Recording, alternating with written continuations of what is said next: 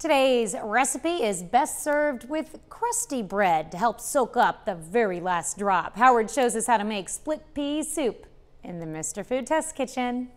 As the weather starts to cool down, we start craving anything that's cozy and comforting. Now, I'm not going to teach you how to knit a sweater, but I do have a recipe that'll warm you up from the inside out. It's a classic one-pot split pea soup that's always welcoming. We start by adding some dried split peas to a soup pot filled with water.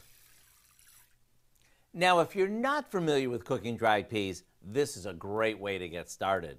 They're economical, and as they cook, they naturally thicken up the soup. To this, we throw in some ham that we chopped. This will add some smokiness. Now, we add some potatoes, chopped onions, carrots, and celery.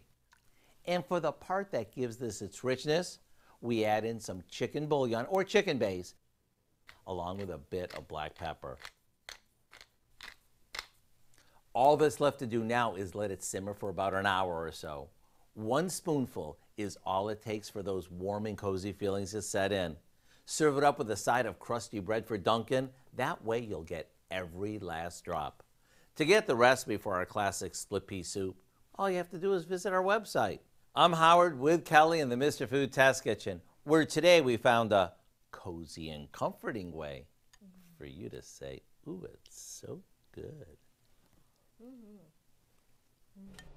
Well, you can find this recipe along with a lot more good food from the Mr. Food Test Kitchen online. Just go to our website at KOAMnewsnow.com.